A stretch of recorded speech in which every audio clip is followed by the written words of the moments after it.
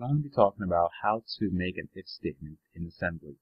If statements are useful for having your program be responsive depending on if a set of conditions are true or false. Alright, so let's get started. In my data section, I defined a couple of variables. One is x and one is y, and I gave them to some random values like 32 and 50. At the same time, I also made two variables called message1 and message2.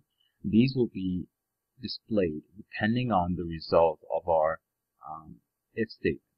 Alright, so we're going to jump down to the body of our program, which is the text section. That's where our code lives.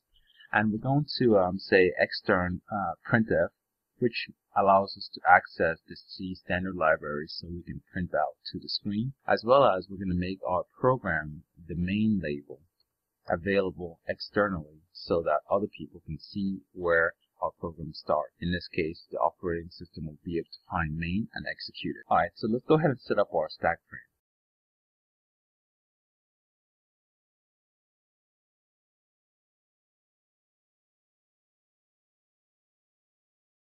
Alright, so we just set up our stack frame. We create the stack frame and we destroy the stack frame.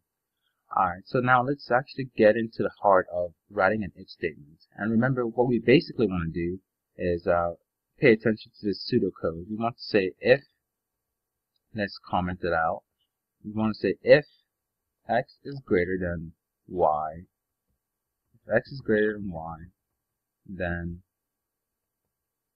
message1 will be displayed. Else, message2 will be displayed. Alright, so how do we do that? Well, we have to use a compare statement. The compare statement basically does a subtraction between x and y without actually saving the results, but instead it sets a register. And we use that register to determine what the result was by using a conditional jump statement. Okay, so we're going to say compare. Actually, first of all, we're going to have to move one of the two variables into a register because we can't compare two memory locations at the same time. So ex will be dword, move the value stored in x into ax. And while we're at it, let's go ahead and move y into a to bx register. And these are the extended register. Here A is for the accumulation and B is for I think it's buffer or something like that. They're just generic registers to hold data. And so here we're basically storing the value of x into here and storing the value of y into the bx register. And registers are useful because they're right inside of the CPU, so it's faster to do operations by having values stored in here. Alright, so let's go ahead and actually start comparing. So we say compare AX with EBX. So this says compare, what is X? X is 32, let's just make X to be 10, just for sake. So here we're going to say 10 is going to be compared with 50, or rather 50 is compared with 10, and we're going to say jump if jump if greater than to x with y. So jump if greater than x. So this tells us we're going to say jump if x is greater than y. And so we're going to say x is greater than y. And this is going to be a label that we're going to make here in a second. Let's say it's dots. And the dot notation is used to make a local label inside of another label. So in this case, the dots x is a label that's local with respect to this main label. It's inside of main. So x greater than y. We have to always put our colon there and say, now we're going to display the message that we want. We're going to say push dword the message, where's the message 1, then call printf,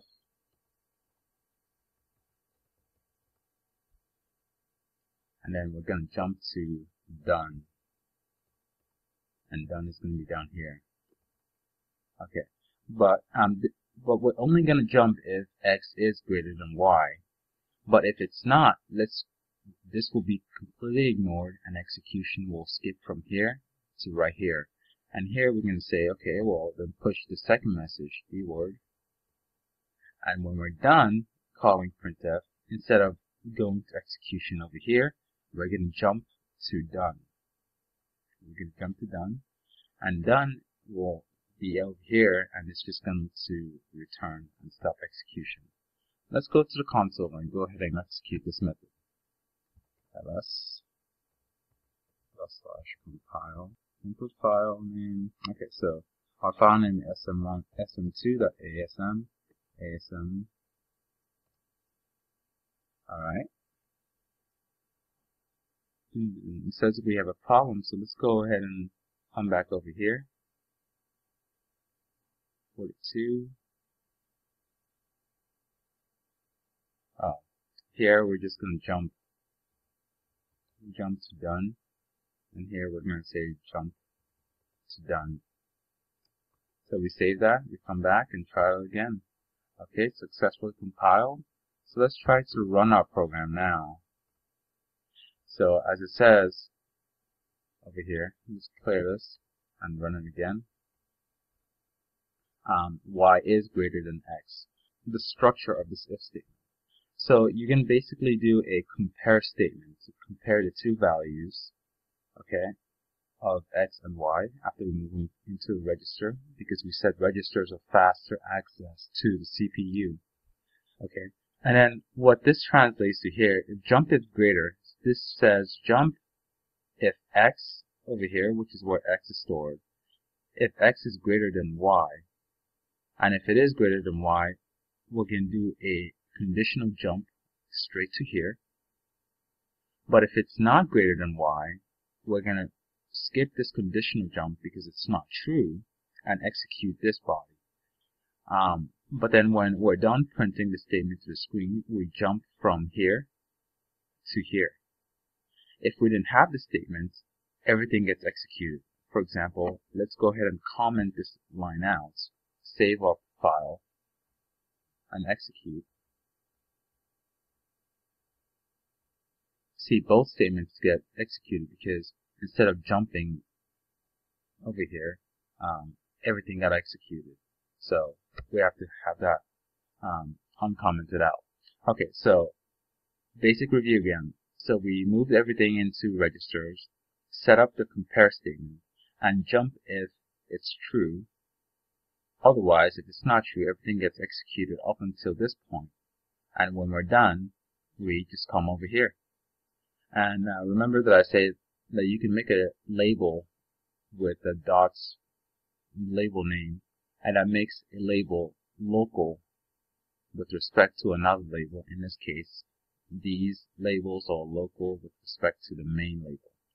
And so yeah, that's how to make an if statement in assembly. Please remember to rate and subscribe. Thank you.